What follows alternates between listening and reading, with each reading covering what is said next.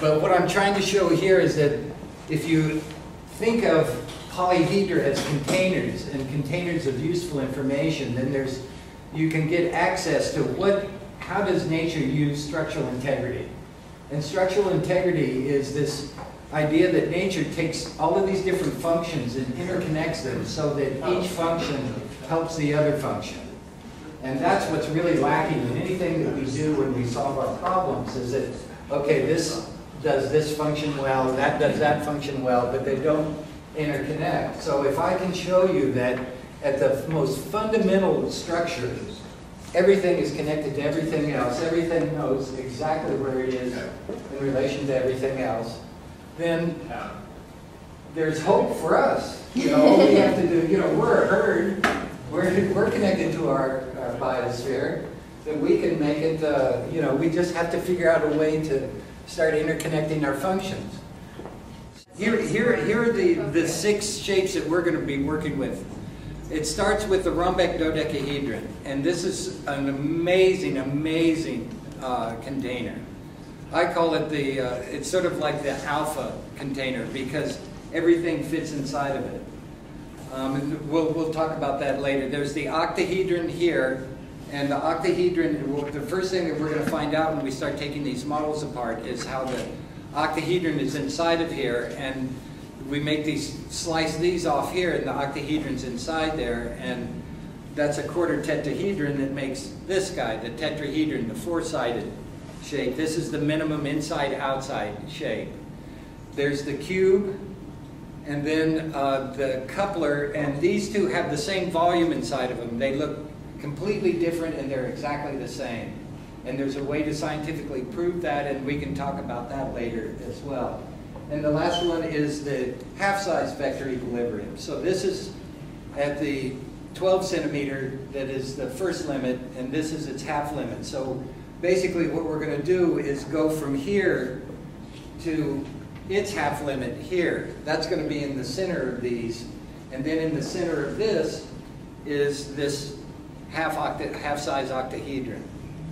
So if we could kind of divide up, we've got 4 sets of models. If we could divide up into 4 teams, and if there's too many people, then I have other models that we can start taking apart. If you turn it, this made the rhombic dodecahedron, right?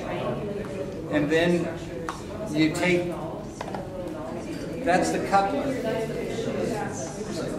here. And so inside the coupler is this small octahedron.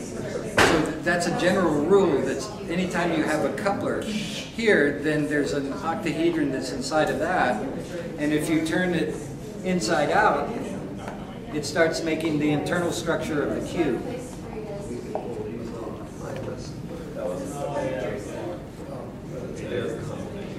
For example, here is, now you can see that these half octahedrons here.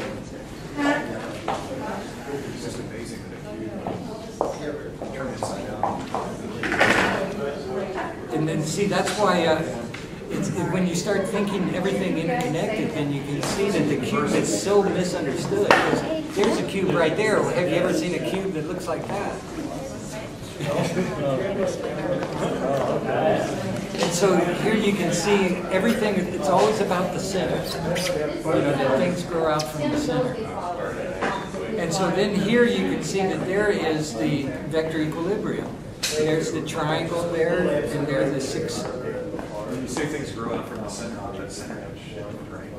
Yes, but we're starting with just one center. Let's have everything grow out from the same center. Yeah, but it's, right now we're just sort of having one spot so that we can get a grasp of how everything relates to everything else. But in nature, that's indeed what it does, is that there's some kind of cycling of having new centers grow out. Like, we're trying to develop a modular building system with part of our group is an architect from Brazil. And what we found is that what you need is to have all of them together and interconnected to each other so that you can mix and match them. And how you slice up the whole, instead of starting with each individual and understanding them, how they function individually, you start with the whole thing and divide that up. And the Platonic solids are there. There's some of the Archimedes solids. But that's you know, that for the practical use of it in building, you need to know how each one of the parts relates to the other.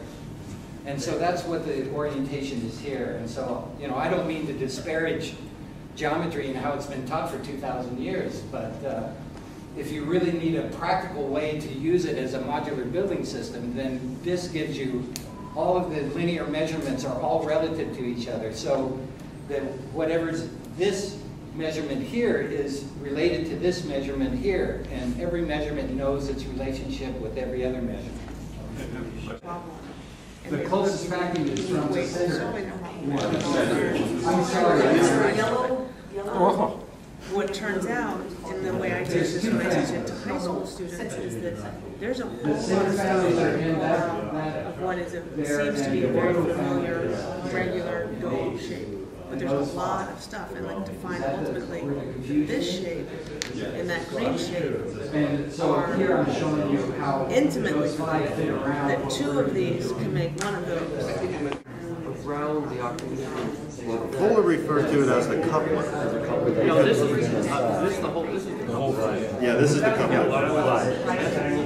And then you can build with just four of Oh, these. you know, it's funny. It's an interesting shape. I discovered that piece. Actually, that piece is split in half. I thought I discovered it. You know, and I was playing with it. I thought it was very interesting. Well, no, we're going to do a lot of but then these fit on here to He make doesn't have a name for it, actually. He said we might call it the T. And so, It twists down and you go from a 6-volt to a 5-volt. oh, he's done this? I've never seen anything that has that. And so I think that's how you get the 5-volt family being orbiting around a non-existent center, or a non-equal-sized center. It's just a point in space as opposed to a solid object. Whereas in a vector equilibrium, it's just closest to one that has a center. It's such a small room. Well, I think that for Now, myself, what are we going to get? that all of the basic See, one of the structure things I think that Tom's comes from system these. really helps you get an understanding And of they interlocking of the shapes. are also simple and interconnected. You know, I think that's one of the greatest things he's done with his axes. Everything, That some guy like me you have a could reference figure out point for all the things and how they figure it by connect himself. touch. That, And I find that fascinating. was very reassuring to me.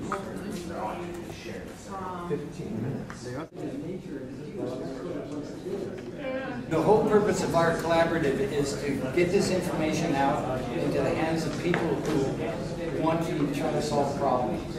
And that this is about how nature structures things at the very beginning, so it obviously is some kind of important information. Now, we haven't figured out exactly the best way to get this information out, so that's why we're asking for you all to collaborate with us today and start a dialogue.